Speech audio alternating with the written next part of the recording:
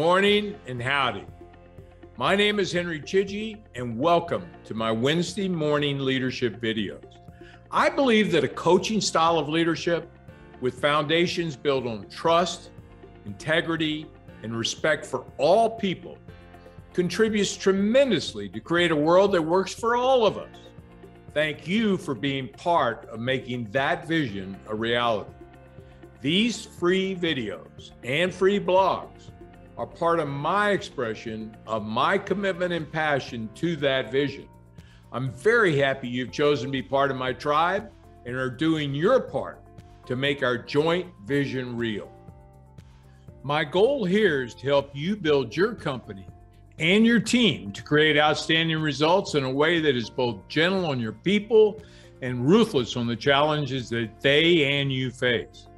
Today, I'll be sharing with you some thoughts about 10 simple ways to fire up your team. Great leaders know how to motivate others. Since the amount you can accomplish on your own is limited, it's necessary to have the assistance of others. Someone that can motivate others to do their best has an incredibly valuable talent. When you can inspire others, you can accomplish so much more for yourself and for your company. To motivate others to do their best, first, be emotionally supportive. To help others shine, remove the fear of failing or looking foolish is critical. Most people are frozen by fear and prefer to remain comfortable. We all hate not looking good. When fear is greater than potential accomplishment, nothing happens. Removing fear can be twice as effective as creating additional motivation. Second, provide necessary support. Ask what resources are required. Does your employer require additional help or funds to get a project off the ground? Perhaps your child needs a tutor or assistance with creating a resume. Determine what resources are required for success and put them in the system. Provide them. Third, follow up regularly. Show that you care by monitoring their progress. Ask open-ended questions and then listen. Asking those questions will also help to keep them on track. Two people putting their heads together can make a huge difference for both people. Fourth, be publicly supportive. It's one thing to support an employee in the privacy of your office. It's quite another to be supportive in front of her coworkers. Parents are guilty of this too. Avoid only supporting your children around the dinner table. Support them in public as well. Fifth, acknowledge and reward.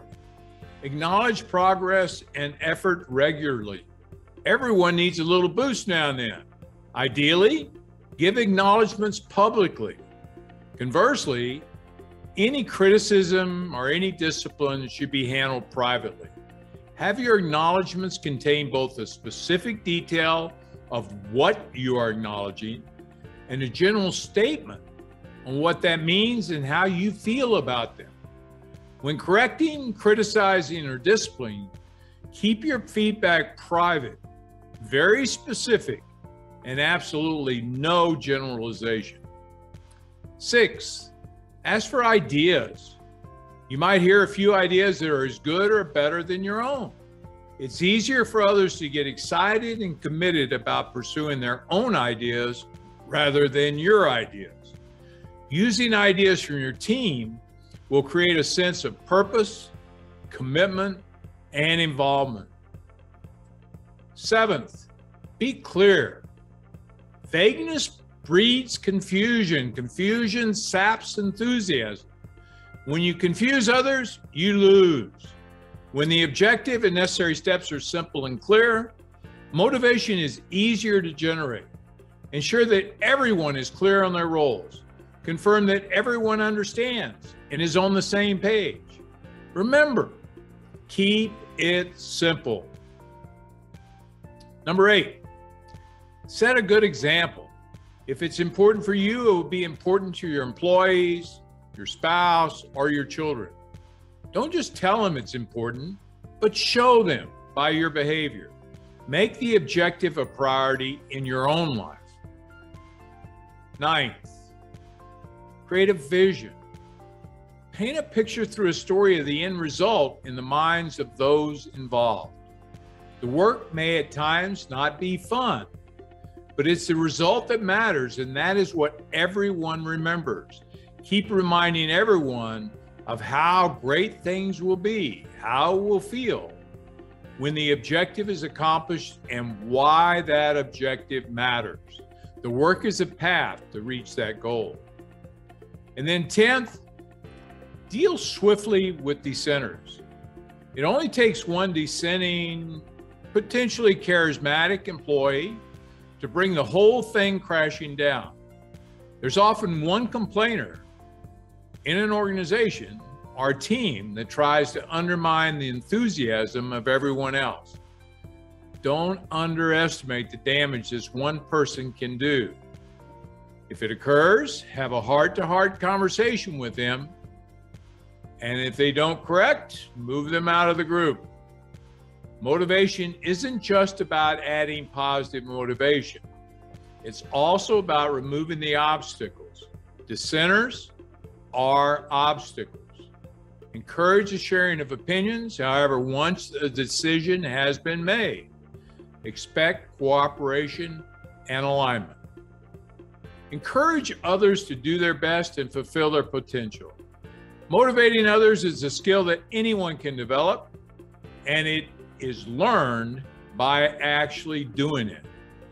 This is a case of taking massive action. If you like this idea, take it out in the world and start to do it. Over the years, you'll get better and better and better. You can only be as successful as your team. Avoid the belief that you can do it all alone. You can. Great leaders are tasked with the responsibility of inspiring others to excel. It's a challenging but tremendously fulfilling task. But if you're good at motivating others, you'll always be one of the most important people around wherever you show up. Want help with getting mastery and motivating your team? Schedule a free discovery session with me below this video. Leadership matters. It especially matters to you and all the folks in your life. Please consider that.